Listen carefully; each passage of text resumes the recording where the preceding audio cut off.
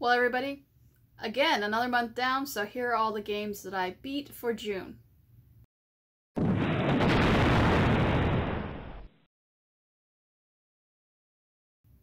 The very first game that I beat for June was Last Blade 2. I found Last Blade 2 on PlayStation Premium / Essentials or whatever, and I said that I wanted to find every Last Blade game because I liked the one on the Neo Geo Pocket Color, and this one was good as well.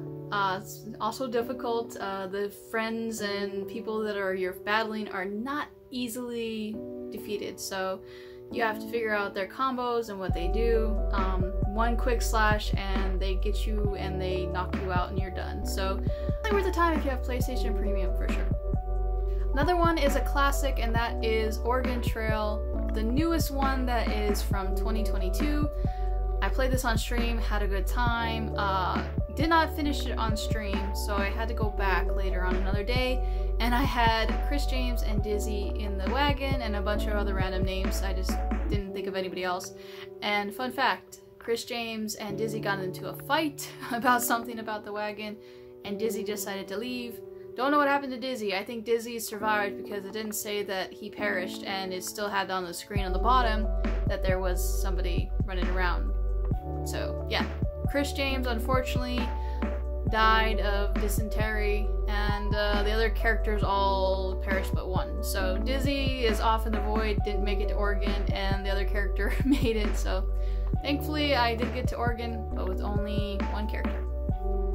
The third game was Arcade Paradise. This is a game where you are a young woman and you find out that your mother has passed away, and you decide to take over the laundromat. And your dad's like, man, just run the laundromat, don't worry about it. There's a bunch of arcade cabinets in the back if you want to have like a quick free time, or you just want to like revamp them and just make a few quick dollars, that's fine. So you decide, you know what, I'm gonna make an arcade in the back. And then the arcade is very successful, so you're like, I can make this work. I can make a lot of money for the family, we can get this going, and so you just keep going. You keep working at it, and you get all the way to where the arcade is literally taking over the laundromat. You don't have much machines left, and you make the decision to keep going. I'm gonna try to make this just all an arcade. I love the twist in the middle. There is a twist in the middle where I don't want to spoil it, but you don't know what's going to happen in the future of the game. So definitely based on a true story, highly recommend it. If you can find it on any like Switch, PlayStation, and Xbox, definitely try it out. Then I decided to buy Goosebumps the game for the Switch, and it's a point and click.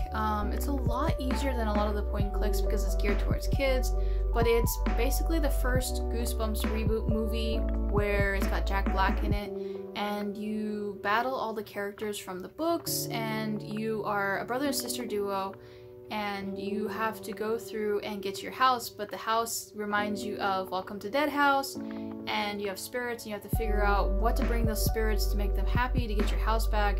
And then you have to go through and you battle like the plant things and the monster blood and different things like that. I enjoyed it, but it's not for everybody. It's a point and click game, so not everybody's gonna be into point and clicks, so highly recommend it for all my point and click character people who love that. Right up your alley. Next game, I don't know if I'm saying this correctly, but it's Hohokim, I believe, and it's a weird game. When you first start playing it, it reminds me of Flower and Flow and Journey, those games where you are just guided nowhere. You don't know what's going on. You're dropped into a level, and you have to figure out, what is this little creature you are? What are the other creatures? You have to find them. They are friends. They have names. It was so interesting to see all the names of the characters. I didn't know what they were. They look like snakes, but I don't know if they really were. And you are given a puzzle in the level, but you don't know what the puzzle is until you finally get through to it, and then you're like, this looks familiar. Do I have to match these up? Do I have to do this? Do I have to spin this? Do I have to find all the characters, bring them to a certain location? So it's a lot of backtracking to find the new level because it's not all there throughout the way. So you'll be going through and all of a sudden you're like, what is this? I don't get this. I don't understand. And it can be a time where you're lost. And I spent about 8 hours on this game because probably 2 or 3 of them was I was lost just trying to look for another level because I kept finding all the levels that I had found previously.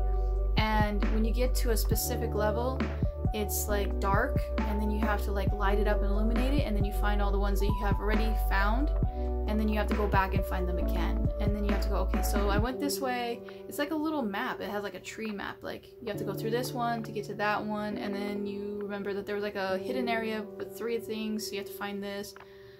Definitely not for everybody as like the other game. I recommend it if you are into Journey, you love Journey, things like that, but other than that, it's a good game. I liked it. And another game for the Switch was Phoenix Wright Ace Attorney. This was on sale as a bundle of 3 of the handheld games ported for the Switch. You are Phoenix Wright, a defense attorney, and it kind of reminds me of Danganronpa, where you have to investigate what happened, take all your clues that you have earned, and go to trial, and you have to defend your client and stop the person who has framed your client. Most of the time you know right away that it's like, this person couldn't have done that. And so you take all the clues, you have to cross-examine the people, and it's so funny because they yell like, objection all the time. So you hear it and you just hear like little typing sound, but it's a good game. I enjoyed it. I'm glad I got it on sale for the bundle. It was like $10. I don't know how long the sale is going, probably because they have another set of Phoenix Wright games coming out. So maybe that's why they're doing this sale, but definitely recommend it. Even if it's full price, you get 3 games and they're about 10-15 bucks a piece on regular price. Highly recommend these games. I enjoyed them. I like Danganronpa. I like this game. I'm gonna play the other ones all the way through and have a blast doing it. Then after some investigation games, I decided to play another Puyo Puyo Tetris type game, and it's called Kirby's Avalanche. Fun game. It's literally just like the Bomberman and all the other games that are Puyo Puyo Tetris style, where you battle a character from that storyline and you have to keep going to the very end. It got so difficult about 3 or 4 of the end levels, and I had to keep playing them over and over again. Loved Kirby. He interacts with the little board, so when you do something cool or you do like a big combo, he dances or he jumps around, so you get distracted by Kirby a little bit. You're like, come on Kirby, don't distract me, I need to finish this to beat the guy. And then you get to the very end. It's a fun time. I enjoyed it. I recommend it to anybody who loves battle games or Puyo Puyo Tetris or anything Tetris altogether. This is going to be right up your alley. I do recommend that you take your time with it and figure out the strategy for each character to beat them, because there is strategy. And another Switch game, but this one is an FMV game. I enjoyed it. It was Mia and the Dragon Princess. This I played on stream, and I had the chat help me pick choices, and then I didn't like the ending, so I played it one more time to get the ending that I did like.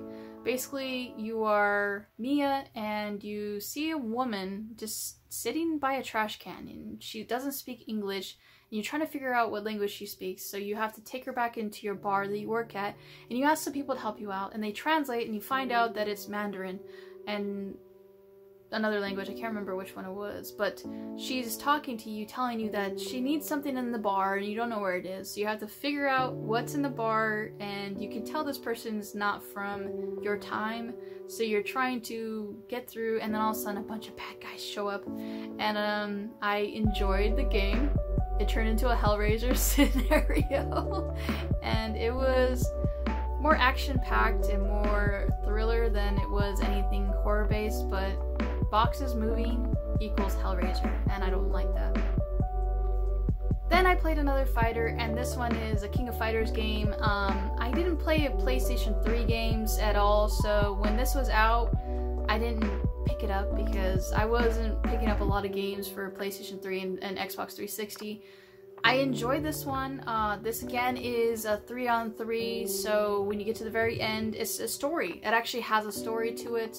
You are battling a group of people who are trying to bring back some like demon thing, and then the demon thing shows up at the very end and you lose. You open up the gate. If you don't, you stop the creature from opening up the gate.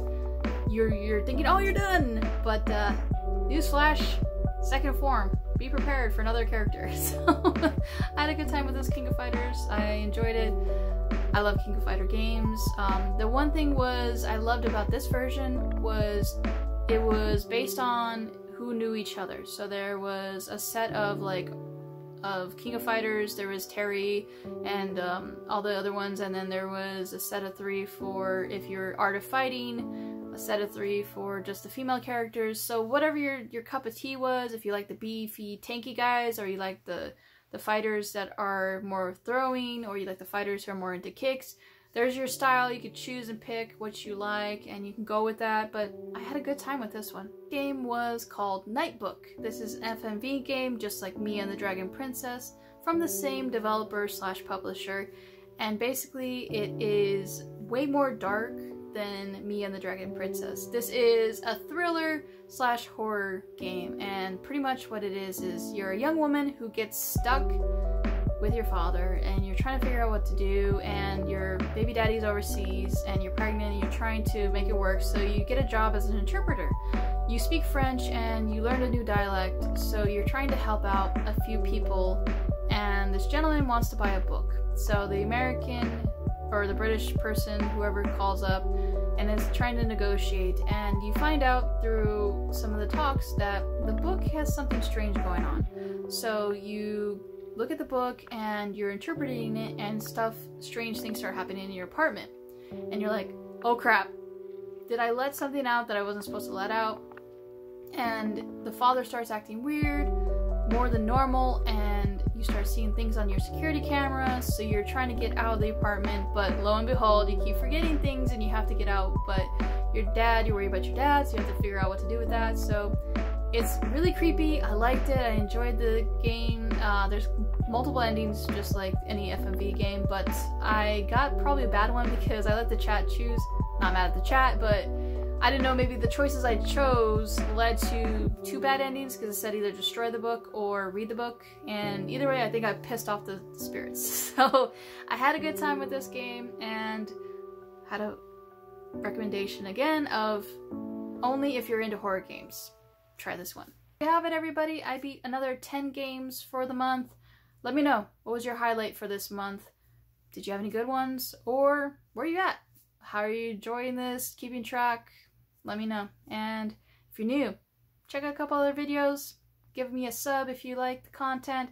And if you like the video, give it a like. I'll catch you next time. Bye, everybody.